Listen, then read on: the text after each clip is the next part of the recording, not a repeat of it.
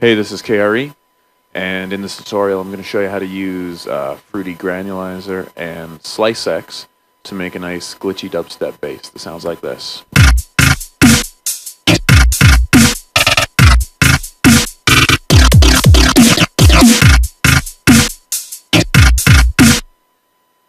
For the sake of this tutorial, I've put together a basic dubstep kind of beat.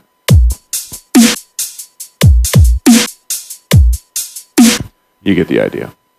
First thing you're going to want to do is you're going to want to find a vocal sample with a decent frequency range in it. Here I've just got a bunch of like chants. That one sounds good to me. So going to a new pattern to do our bass work in.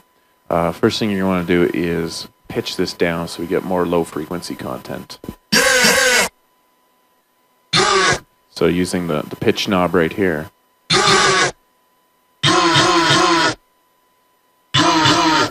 That sounds good.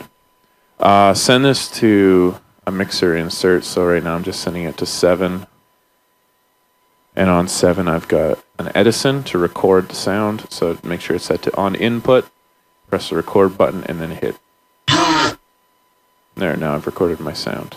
Just going to trim off the blank space there. And now go up to channels, add one, Fruity Granulizer.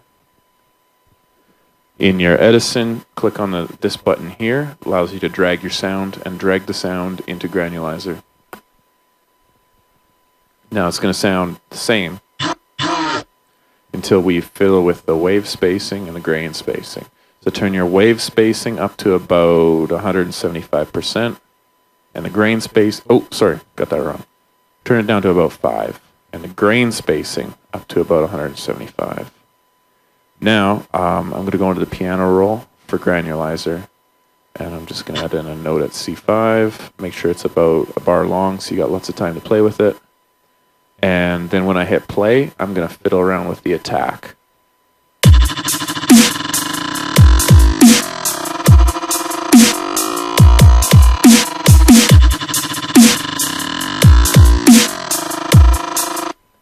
That's the kind of sound we're going for right now. So what you'll need to do is send Granulizer to the same mixer insert as you've got Edison in. And now in Edison, delete what you had before, get it ready to record, and then when you're ready, just hit play and fiddle with the attack.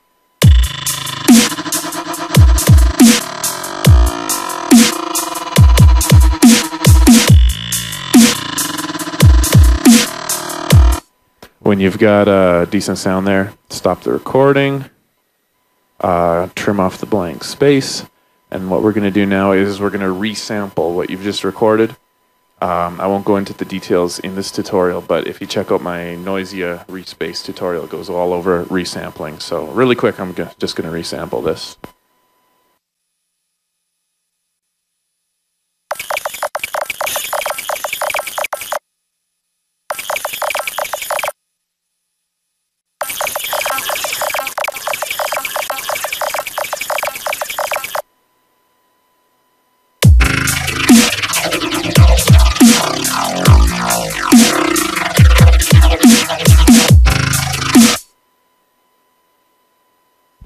Once you've got your sound resampled a little bit in Harmor, you can get rid of the Harmor, and you need to find channels, add one, Slicex.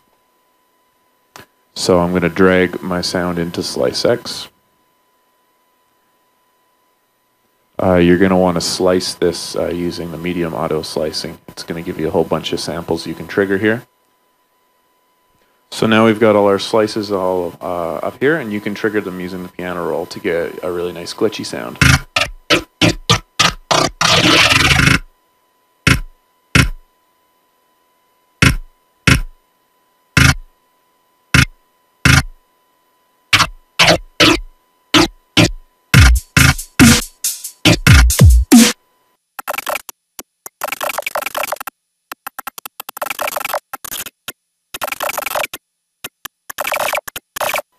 And here's the final result of just a little bit of playing around.